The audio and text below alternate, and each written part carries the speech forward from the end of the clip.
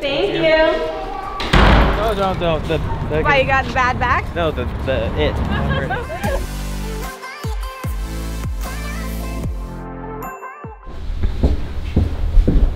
my god, don't get my office, it's so messy. Wait, but look, I did cute Christmas presents. Go look at our dress. Or my dirty socks. Oh my god, this place is a mess. I'm so nervous. Babe, what are you wearing? Shirt. Okay. Let's go. Last spots. What is it? You start? What do you think? What's your guess? I don't know. Oh, I know.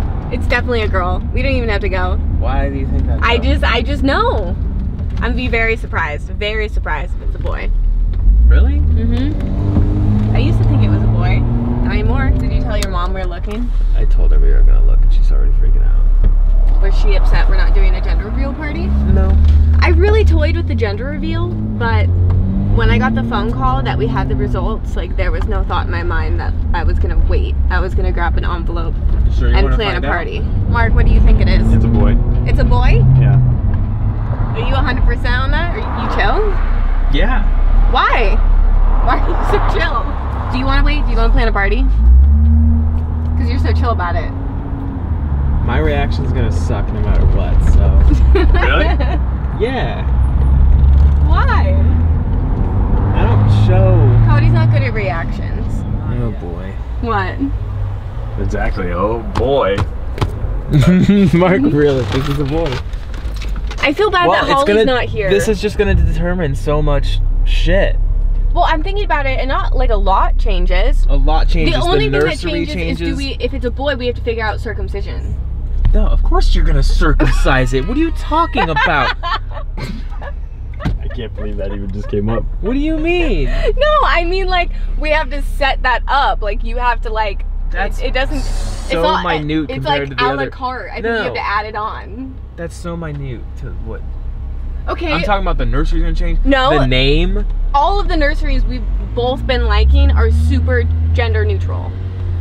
They're like boho chic. The name. We don't have a name for a boy. We have a name for a girl. Yeah, that would be hard. We don't have a name for a boy. We could have like 3 girls. I don't have my phone. Yeah.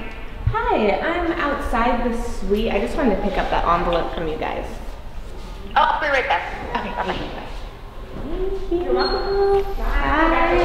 Thank you. Stop cheating. You can't see anything. Wait. Hold it up to the sun, see if you can see through it. You can't see.